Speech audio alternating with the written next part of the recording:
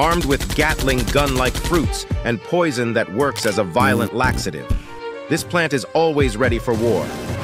Meet the squirting cucumber. Also known as Ecballium elaterium, this cutie pie is part of the gourd family, which consists of watermelons, cucumbers, and obviously gourds.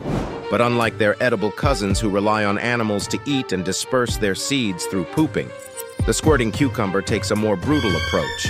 As they ripen, the fruits accumulate water and build up pressure similar to the one you'd feel when you dive 250 meters underwater. When the squirting cucumber's ripe fruit is touched or disturbed, it forcibly expels its seeds in a watery explosion, propelling them away from the parent plant. You can see that the moment the fruit falls off, it just starts firing.